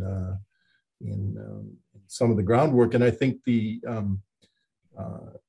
alpha emitter imaging problems that we've heard described by virtually all of the speakers, some of the challenges, I think, is particularly in need of some more sophisticated reconstruction methods, what I called spectrum aware, as opposed to trying to divide the problem up into a couple of monochromatic or essentially monochromatic reconstruction problems working in tandem. Hey, thank you, Lars. Robert, I see your hand is raised. Yes, I actually had two questions, and I hope I can ask one to George, because he said organ-based kind of dosimetry might be good enough, but for alpha emitters, is organ-based going to be good enough, or do we need to have it more, more localized in the organs? It seems like the microdosimetry is quite important, and so maybe a comment there. And then I kind of a follow-on to Lars's comments, kind of going to more spectral-based reconstruction, because even with that really amazing energy resolution, some of these peaks are sitting on some pretty high pedestals. And so I'm assuming we're seeing kind of global energy spectra being, that's being shown. And I don't know if these are objects in air or what. So maybe any comments on that would be appreciated. So I'm assuming you meant George S. instead of George Z. Yes, I'm sorry, George S. Yes, George. I hear George a lot, yes. so I'm just moderating. You're answering, George. Okay. Yeah, no, it's a fantastic question, and absolutely, with these short-range alpha emitters, you need to have a way to convert the macroscopic measurement you can make in a human to sort of to the microscopic realm. I mean, it's something that we're working at here at Hopkins, taking the approach of pairing preclinical biodistribution of agents. So if you think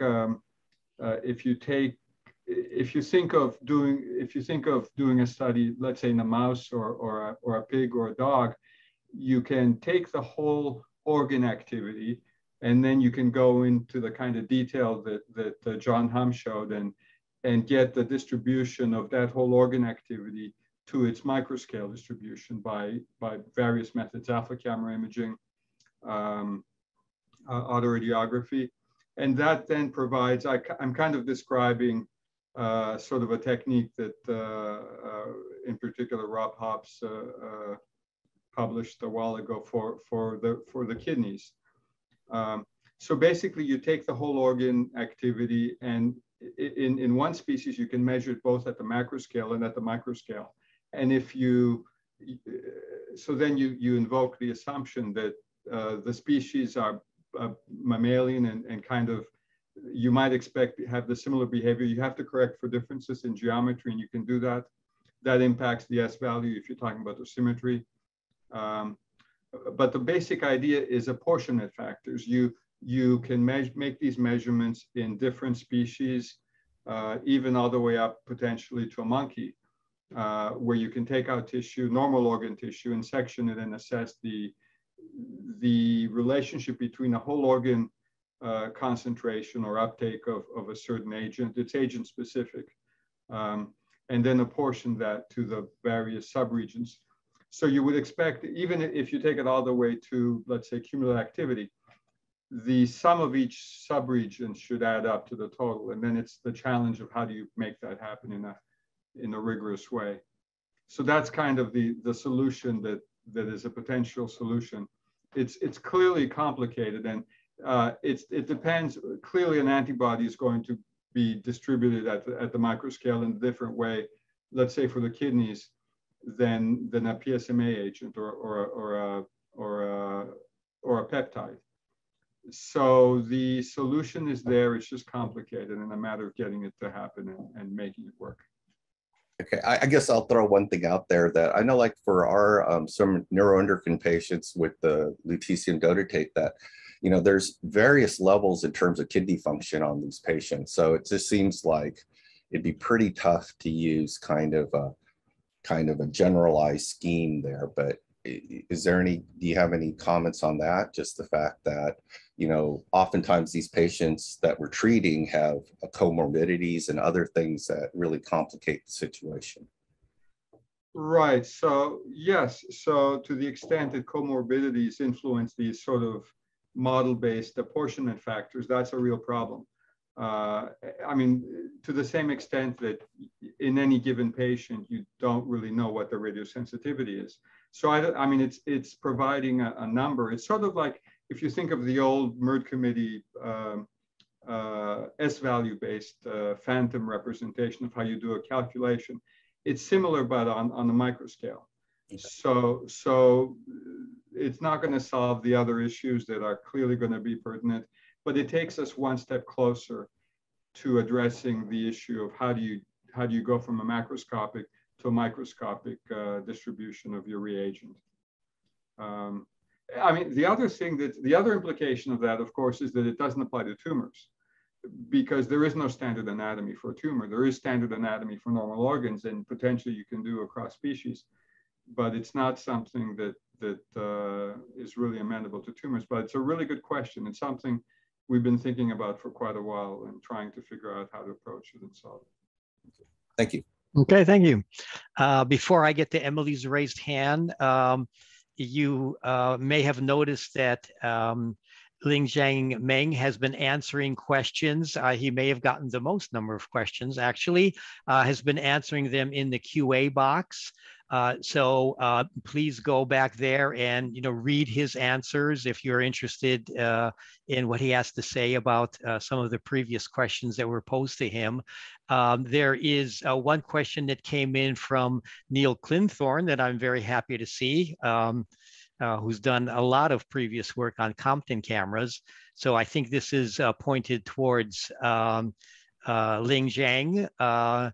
Neil says many implementations of Compton cameras have sensitivity that's quite low. The ability to estimate activity is further compromised by the inherent Compton decoding penalty.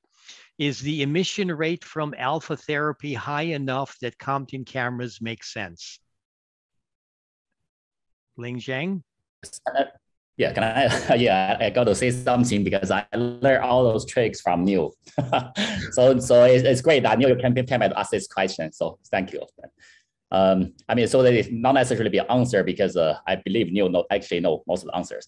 But anyway, just my view here. I actually replied this in text to Martin just now regarding almost a similar question regarding do we have enough counts from alpha emitters to support Compton camera.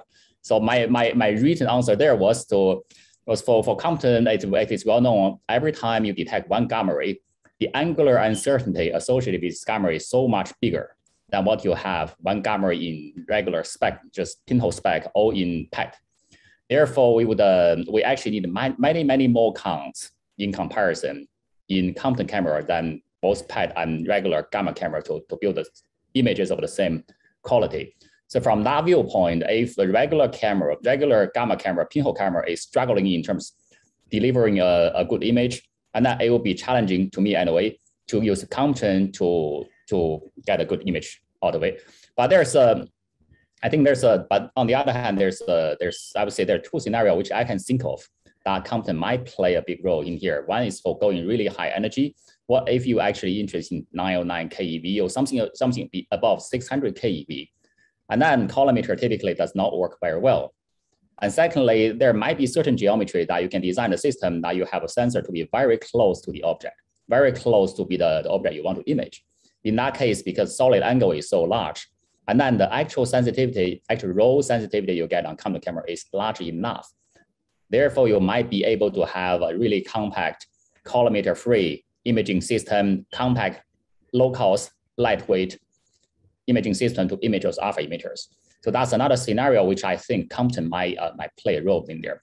But the other thing is there's a plenty of study we have published on this too. So combining Compton camera and the regular, like a multiple pinhole camera. So they each have their sweet spot in terms of energy spectrum. So it typically, I remember by the time I was doing this, the conclusion in our paper was below 300 keV and color-emitted camera, maybe it would be better.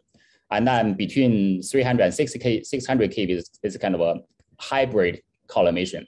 You put a Compton camera behind a multi-pinhole camera will be the best approach in terms of signal noise ratio.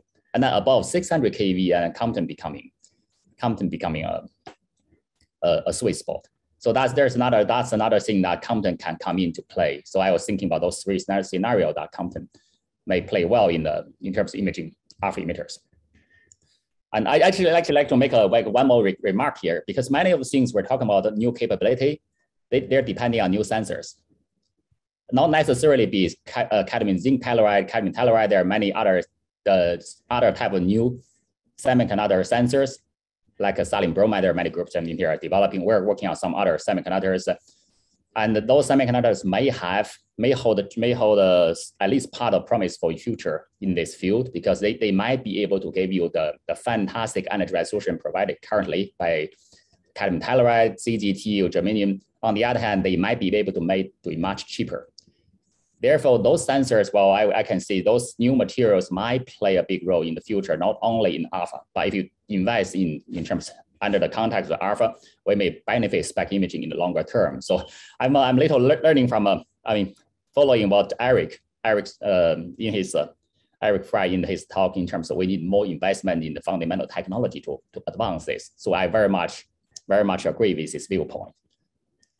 Thank you. Yeah, that's exactly those kind of out-of-the-box new ideas that we wanted to spawn here. So it's great to talk about them and maybe even move in the direction of testing some of them, perhaps first in simulations and then hopefully in hardware that may work better.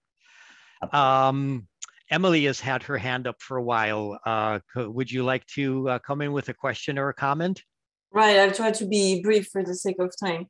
So my first comment was actually discussed a lot by George about the accuracy we can get at the voxel level, and not only for alpha emitters, but also for beta emitters.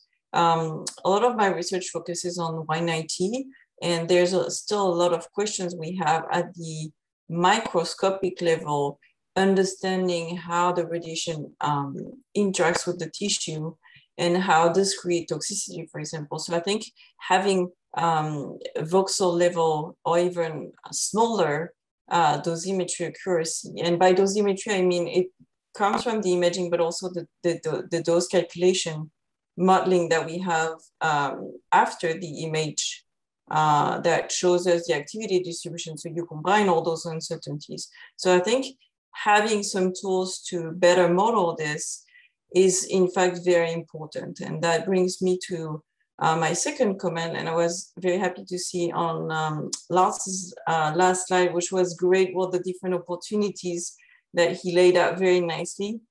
That he was also thinking that we need better maybe image theory, which for me relates to modeling as well, because then there are multi-scale modeling tools that we need to develop to connect those macroscopic images that we can have with the microscopic level that we need.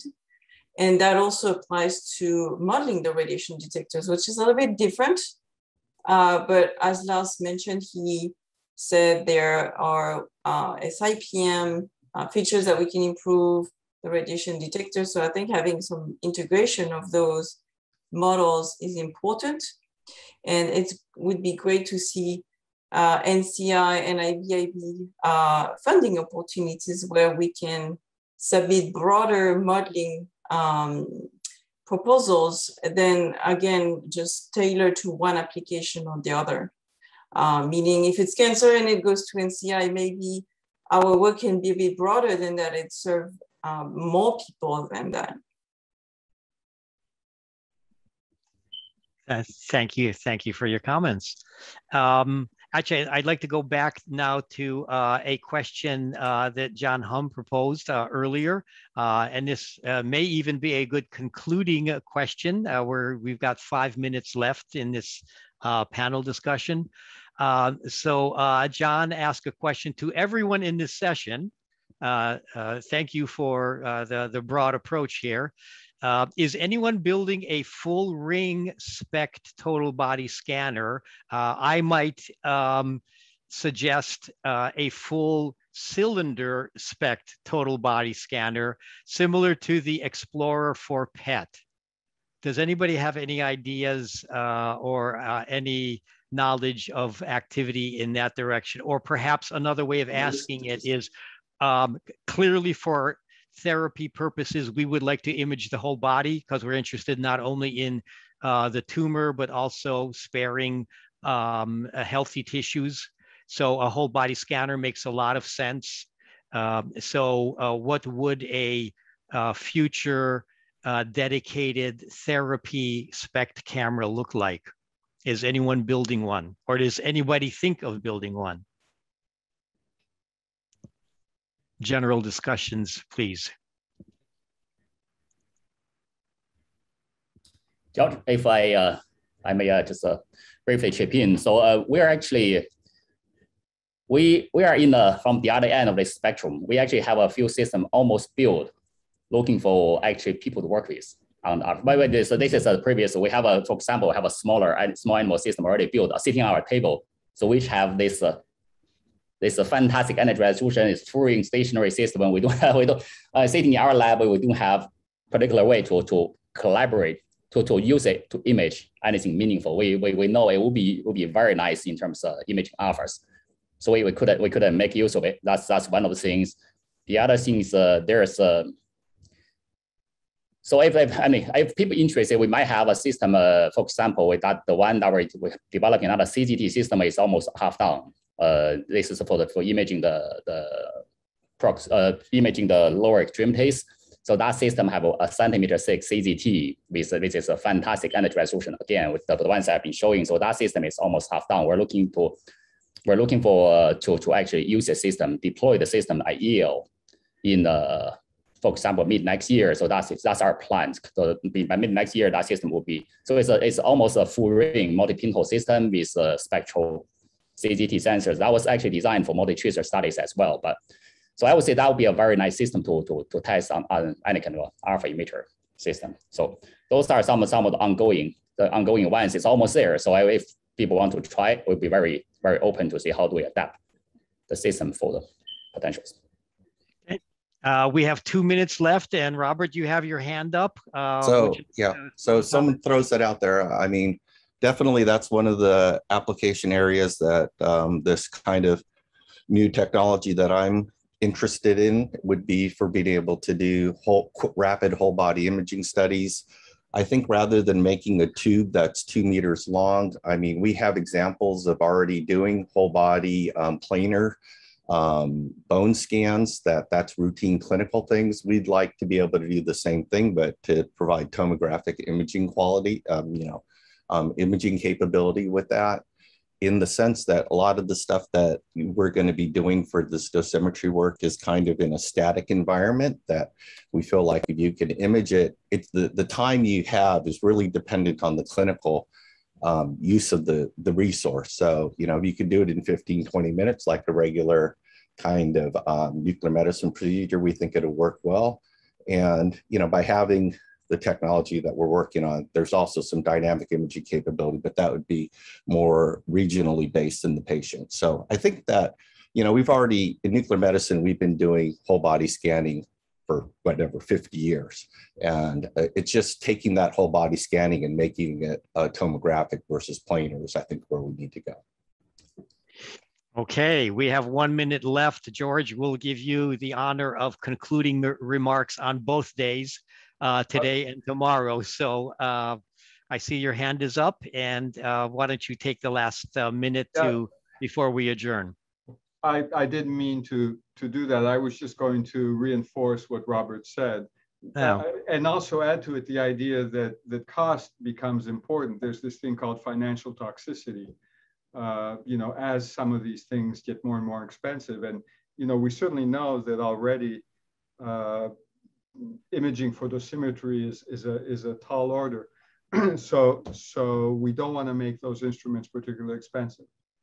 I think that's another component to the thing. I have no other deep insight on today's thing. Okay, thank you.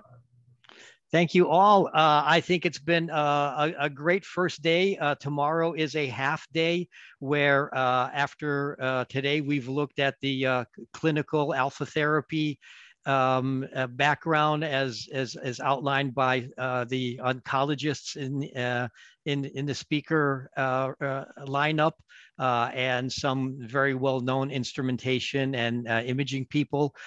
Tomorrow we will look at take a closer look at isotope production, maybe look to the future of which isotopes may be coming down the pike, and also better understanding the dosimetry that could or should be done for these types of alpha therapies.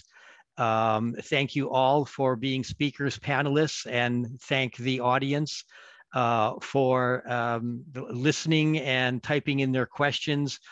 We did have on the order of 100 attendees for today's workshop. Hopefully we'll get the same number tomorrow.